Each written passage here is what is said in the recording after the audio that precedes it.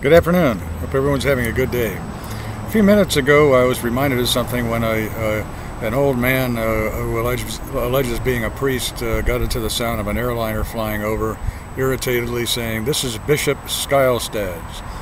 And as I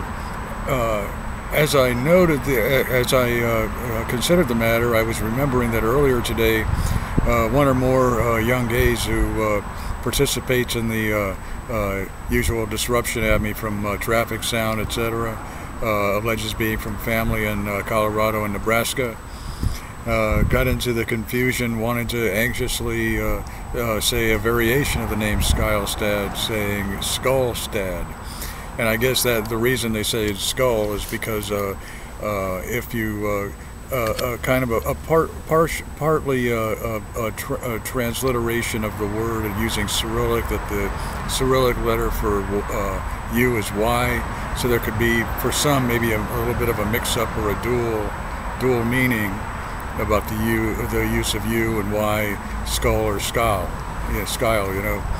So anyway, the reason the name was familiar to me, I guess it had occurred to me earlier, was because I was remembering that years ago the man named Skullstad was in charge of the Diocese of Lincoln, Nebraska. And I had read, I don't remember what year it was, but it was more than 10 years ago, maybe 12 years ago, I'm not sure, that the FBI had conducted an audit against child abuse nationally. And throughout all of the nation, there was only one diocese that refused to participate, the Diocese of Lincoln, Nebraska. And I'm remembering that on one or more occasions, walking along the roadside here, being hazed at by the traffic broadcasting, there was an old man who said, "This is done under the auspices of the state of Nebraska." The Diocese of Nebraska has been mentioned repeatedly. And it all goes back to the fact that my father, Albert Hartman, had originated from the Lincoln, Nebraska area. And you know, it's relevant to other details that I've already mentioned pertaining to the alleged conspiring, pertaining to Big Red, transposed to the SSBN USS Nebraska, etc. But that isn't the subject of this. So anyway, the particular young man who varied the name Skullstad to Skull anxiously said that they had secretly pivoted on an instance of me wearing face paint one time. The instance that I wore face paint was back in the night before Halloween of 1981. So it was the only reason it happened was that at that time I was working in Disney World in the Polynesian Village Hotel Resort, and business was really slow in October. So I got a part-time job that I didn't like, working in the steak and ale restaurant of International Drive, right near Interstate 4, just south of Orlando. I didn't really like the job at all, just working a few hours during the lunch shift. But I needed some extra money, so I worked there for a total of maybe 2 or 3 weeks. And then I was told the day before Halloween that a requirement was that everyone had to wear some kind of costume to work. And I didn't want to spend any money on it, so I got a cheapest package of red, black, and white face paint. And so anyway, the night before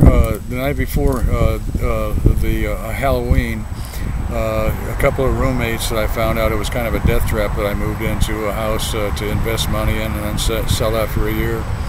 They're making a lot of noise, blaring their stereos, shouting and hollering, listening to Mick Jagger music, and I was really tired, didn't want to participate at all, and I was thinking, I'm probably going to have to be awake late anyway, so why don't I go ahead and put this face paint on now.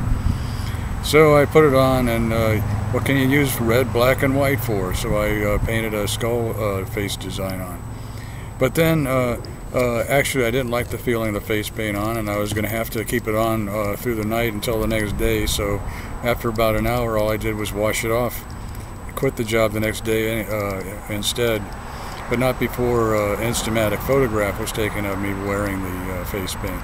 So anyway, it turns out to be that there was secret pivoting on one particular photograph through my entire life of wearing face paint for Halloween that I actually just washed off. So anyway, I'm hoping that everyone's all right about the matter. There isn't any time that I would have wanted to in any serious way represent imagery of skull imagery, but the variation of Skullstad might involve some of the old Nazi SS kind of conspiring. And that reminds me that recently I've been hearing more threat, hopefully what the tragedy that's occurring in Ukraine isn't relevant, but through years there had been talk about some wanting to get revenge against the United States because of the bombings of World War II.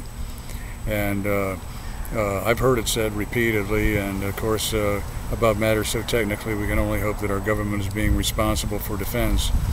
But I remember on one occasion a German citizen saying a clue of how all-encompassing some envision revenge at the United States, when a German citizen in a Publix deli one day said, "How they used to bomb us, don't forget to hit Publix."